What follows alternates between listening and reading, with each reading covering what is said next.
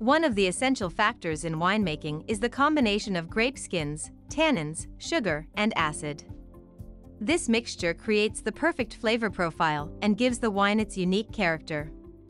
Each component contributes something important to the overall flavor of the wine. We will look at some famous wines and see how these 4 ingredients create their flavor profiles. Grape skins are the thin layer of tissue that covers the grape. They are packed with flavor compounds and contribute to wine's color, aroma, and taste. Tannins are a protein in grape skins that give the wine an astringent taste. Tannins also play an important role in wine aging and can help preserve wine for many years. Sugar is another critical component of wine and helps to create its sweetness. Finally, acid gives the wine its tart flavor and can help balance the sweetness of the sugar.